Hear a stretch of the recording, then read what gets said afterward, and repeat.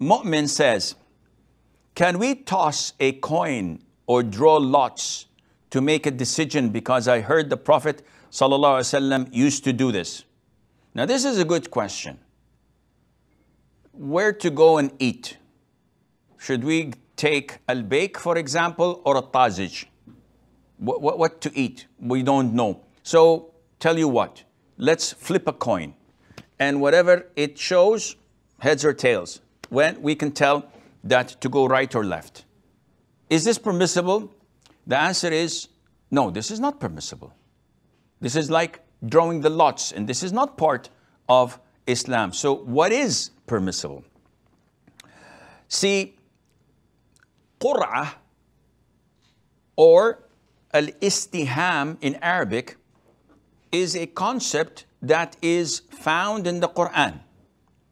So it was done by 3 prophets. It was done by Zakaria when he and his people disputed who to sponsor and take care of Maryam.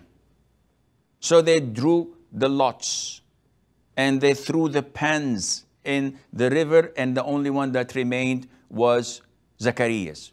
Also, Prophet Yunus, peace be upon him, in the Quran mentioned that the boat, they had a problem and they had to lose weight, as per some of the tafsirs, and they drew the lots, and all the times his name came up. So he was thrown overboard and swallowed by the whale. You know the story. The third story is of our Prophet ﷺ.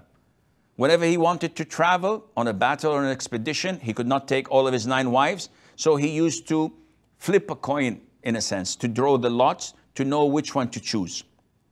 And there is also a hadith where the Prophet said, alayhi salatu wasalam, that when people claimed something, let's assume they claimed this pen, and none of them brought evidence to prove the ownership.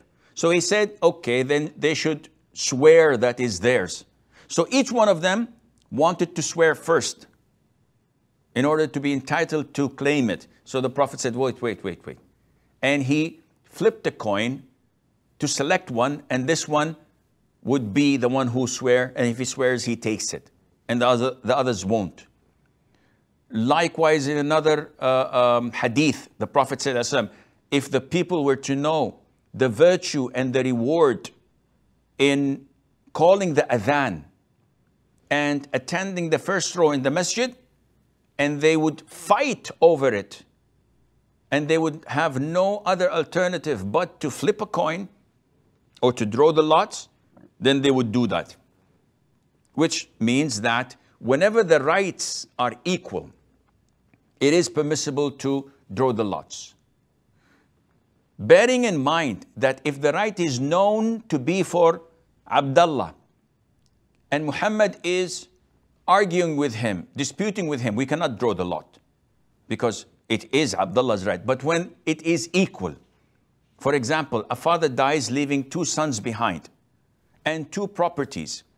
The value of this property is 10 millions.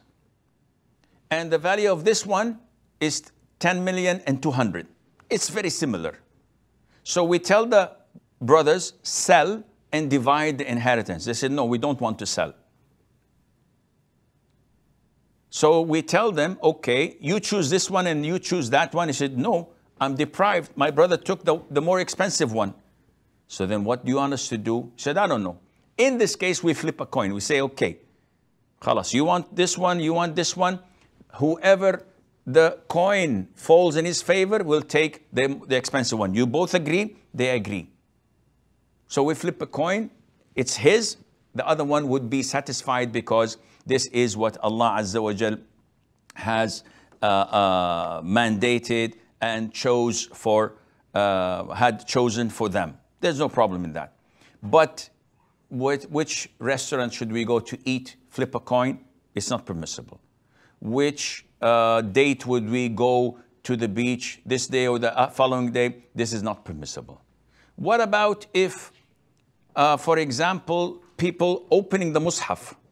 So they open the Quran. Should we travel to Mecca or not? I don't know. Do you think it's a good idea or not? Let's open the Mus'haf and put your finger, whatever ayah is there, this determines. This is not permissible. This is the doing of the people of Shirk, when they used to have birds and they make the birds fly. If they go to the right, this means affirmative. If it goes to the left, it means that don't go ahead with what you were planning to do, and Allah Azza wa Jal knows best. So